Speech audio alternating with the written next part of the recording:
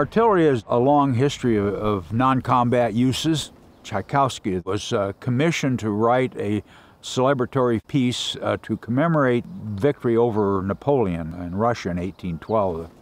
He wanted to be rather bombastic at certain points in the score. The artillery was written into the overture.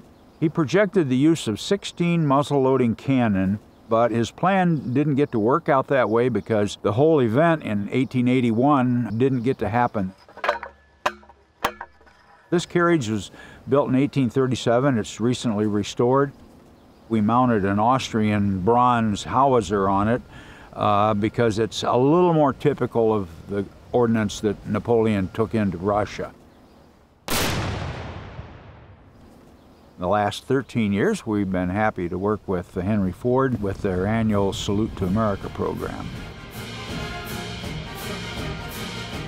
We have a knowledgeable orchestra member within visual range of us to provide timing for the shot. They're reading the score. We have built-in time delay.